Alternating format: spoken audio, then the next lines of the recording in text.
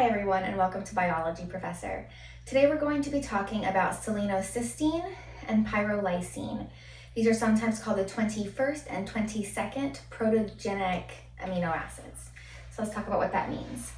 Basically, there are hundreds of known amino acids that have different functions in biology, but only 22 of them are what is known as proteinogenic.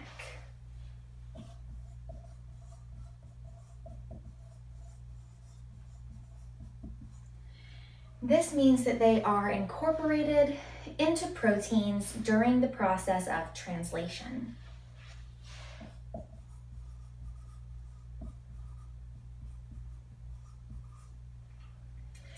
Now, of these 22, there are 20 that you're probably already really familiar with.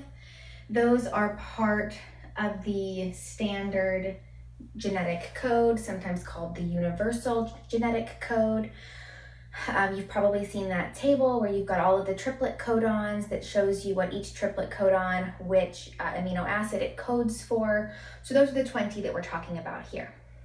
Now there's two more, and those are the subject of today's video, that is selenocysteine and pyrrolysine, and those are incorporated still during translation, but via special translation mechanisms. So they're not part of that standard genetic code. Now let's take a look at what these two amino acids look like. We'll talk about the one that's typically numbered as number 21 first. That's selenocysteine. This is what selenocysteine looks like. So just to help orient you, we've got our alpha carbon right there. Remember, the alpha carbon in an amino acid is attached to four things. You've got the amino group, the hydrogen, the carboxyl group, and the R group.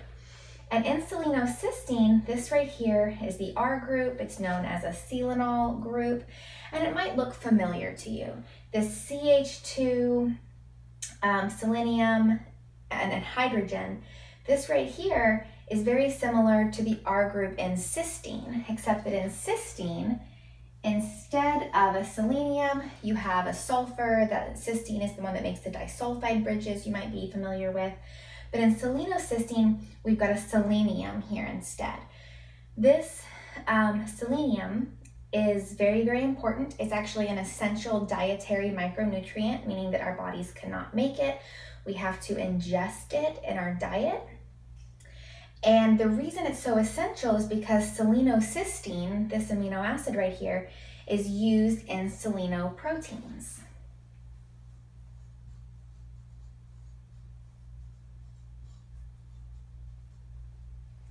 So selenoproteins are just proteins that have selenocysteine in them.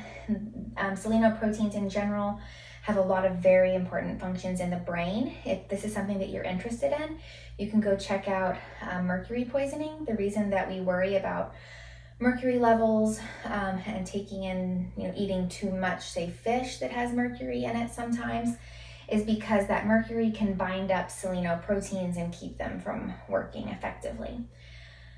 Selenocysteine is found in all three domains, but not in all lineages. That means that there are certain groups of organisms in these domains that don't actually use selenoproteins, but humans are certainly ones that do use selenoproteins and thus have to make selenocysteine.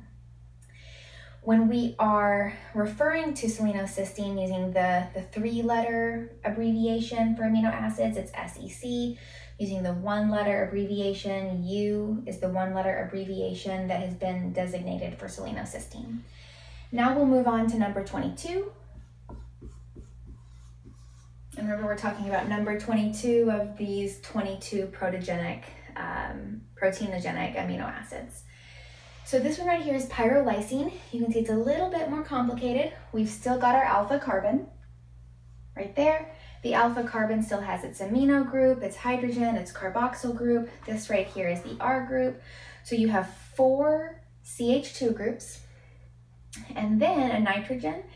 And this probably looks familiar to you as well. This is what lysine would look like, except lysine has two hydrogens connected to this nitrogen. And in pyrrolysine, one of those hydrogens has been replaced with this right here, which is a pyrroline group. And so this is pyrrolysine.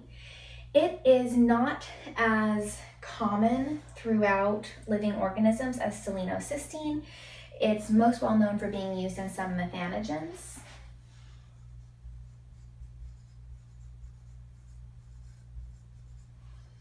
Methanogens being a type of extremophile bacterium.